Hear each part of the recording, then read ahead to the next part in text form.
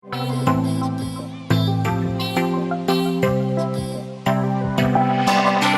singer Rita Ora was seen touching down in Kosovo today ahead of her show to mark 10 years of independence from Serbia.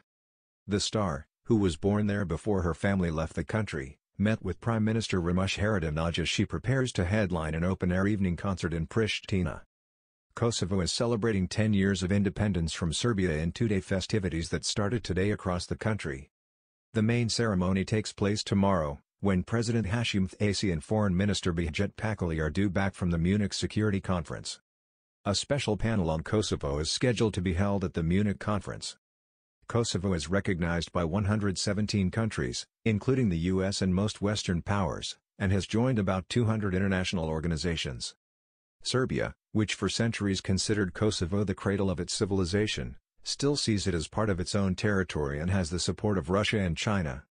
In Serbia's capital, Belgrade, Serbian Foreign Minister Ivica Dačić said Kosovo's independence remains fragile and won't be concluded without an agreement with Serbia.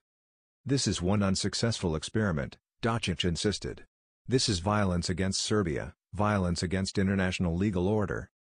Kosovo declared independence on February 17, 2008, 9 years after NATO conducted a 78-day airstrike campaign against Serbia to stop a bloody crackdown against ethnic Albanians. In Mitrovica, the center of the Serb-dominated part of northern Kosovo, posters declaring 10 years of the occupation of Kosovo and Metohija were put up in many places, the Kosovo Press in Albania reported. Walls in the city were covered with graffiti, the Serbian flag and a sign reading in Serbian, "Kosovo is Serbia, Crimea is Russia." Mitrovica resident Branislav Kristic said, "Unfortunately, the Serb community has not made up their mind yet about this independence. Neither is Belgrade certain how they see the status of Kosovo."